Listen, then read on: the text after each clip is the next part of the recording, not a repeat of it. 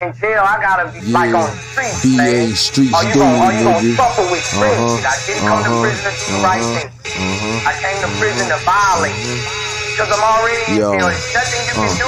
Most of you wouldn't believe the things I seen. So many 8 balls and 16s. It got to a point one time I could literally eyeball up to a 14. But before that, at the age of 13, I had sport dreams from watching Hitchy and Herky Joe, Lacey and Bodine at a distance. Me and Pee, we both thought we could play with the older teens. But as time passed and we grew old, some of us got exposed to some of the wrong things. I was one of those who lived by the codes and suffered the consequences that living the street life bring. But it wasn't until I lost my grandmother that I started to see I had my eyes set on the wrong thing.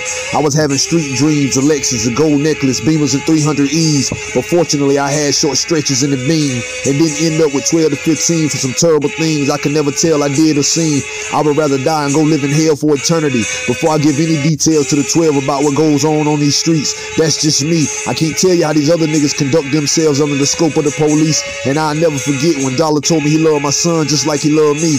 And I just told his son the same thing the other week. And that was after I seen his mama at the blue store. We spoke but kept it short and brief. I just remember her telling me he was tired of always running from the police. So fuck the judge, the DA, and the jury. Motherfuckers. Yeah.